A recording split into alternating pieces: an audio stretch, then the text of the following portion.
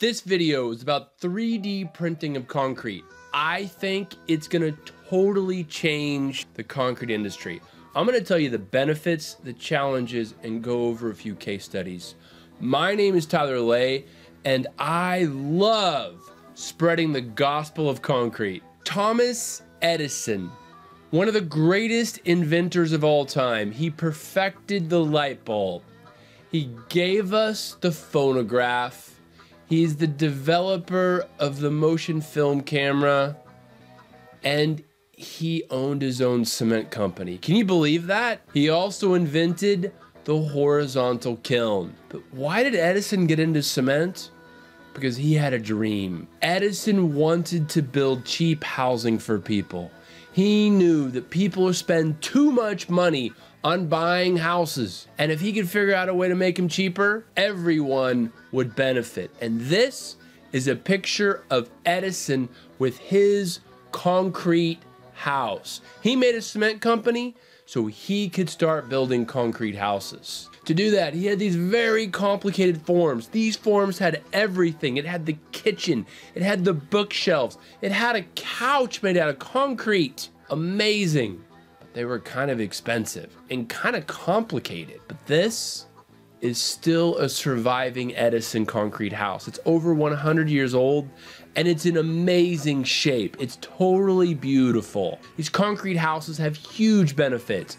They reduce cost by about 3 times over a normal house. They're classy looking and look awesome. They're energy efficient, they're safe, they're durable. Baby, they are my dream home. But there are some drawbacks. That complicated, crazy formwork was really expensive. Builders had to construct over 50 homes before they could recoup the cost of the formwork. And that just didn't make sense. And that killed Edison's idea. Formwork's a big problem for concrete. It more than doubles the cost. If we're gonna build a concrete structure, first we have to build these wood forms, then we're going to tie reinforcing bars with inside of it. Next, we pour the beautiful concrete, and then we remove the forms off the outside. So let me get this straight. To get a concrete structure, I have to build a wood structure out of forms. I have to build another structure out of steel and concrete, and then I have to remove the wood structure. I built 2 structures. I took one away to get one. I think there's a better way to do this, and I think it's with 3D printing. 3D printing is using this robot-controlled printer head, and you put concrete on the ground. It comes down the tube, and you start placing it. You go over, and you just start going layer upon layer, layer upon layer. Let's check this out and see this in action. Here's a 3D robot printer from Russia. Here it is printing a house. It's in the center of the house, and as it spins around and around and around, it keeps printing the walls. Notice there's no formwork. As you keep watching it spin round and round, you'll see these little white bars that are inside of it. What are those? Those are actually PVC tubes that a human is coming in and putting in between the layers. Those PVC tubes are where you can put the reinforcing. They're where you can put the utilities or the pipes. This is a pretty efficient way to print a house. There are tons of benefits with 3D printing. You're gonna have minimal formwork. You're gonna have huge labor savings. You can make really efficient shapes, and you can have a lot less waste. You can just produce the concrete that you need and you don't have any extra. There are some major challenges. I know if you're like me and you're a veteran of the concrete industry, you're thinking, I can just think of a million things that can go wrong. This concrete, it's gotta be able to pump, but it's also gotta be able to stand up, almost like toothpaste coming out of your tube. How do you reinforce it? How do you get reinforcing inside of it? Because if concrete cracks, it's not very strong and you need the steel to help hold it together. How do you get good bond between the different layers? How do you evaluate this material coming out of the printer head and make sure it's right?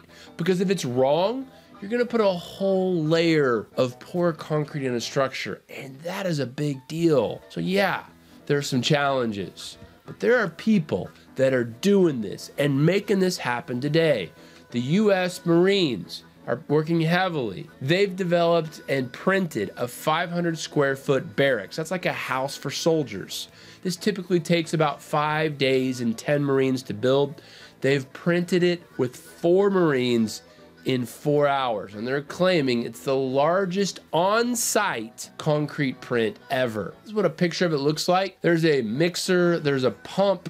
The concrete pumps down here and it goes down on the surface. This big gantry is this printer frame and the printer head, and it moves around in a controlled manner. And this is what the barracks looks like once it's done. You can see all the little printed layers in there. The Chinese have been 3D printing for years, and they've claimed to produce a 12,000 square foot or 1,100 square meter house. They use a 3D printer to precast or pre-print these elements that then they assemble on the site, and they can assemble 10 houses in one day. Pretty cool, right? This is what a picture looks like of their 3D printed wall. This is all the materials that they claim is inside their magic concrete mixture.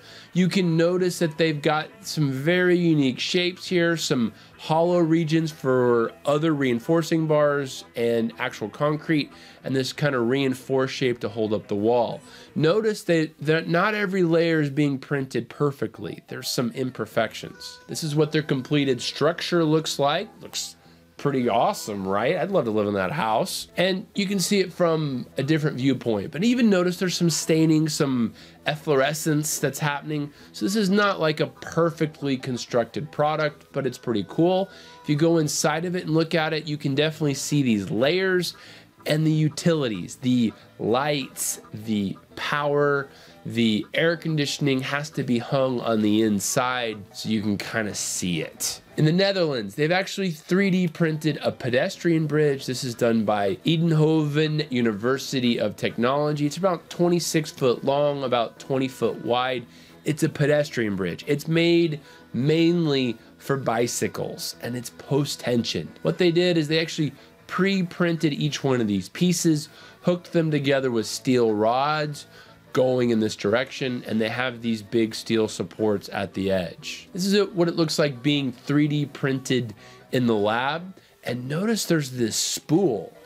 What does this spool or this spinny looking thing look like on the side? Well, it's actually reinforcing wire that they're interweaving in with the concrete print, putting it in between each one of the layers to help reinforce the bridge. And this is what it looks like in place. And it was a big day. Lots of cameras on the concrete, as there should be. So 3D printing, I think, has tremendous potential. And for all you haters out there that can think about things that are wrong with it, I agree. It is not going to change our industry tomorrow, but it's going to have a huge impact in the future. Please keep an open mind and realize that this is still evolving.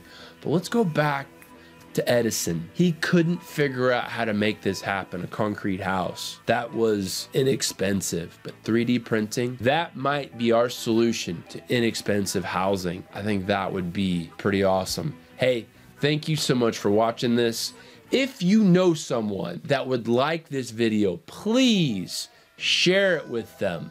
Let them know about this channel. Tell them about the greatness of concrete. And always give me a thumbs up, subscribe, and leave me a comment below. Ta-ta.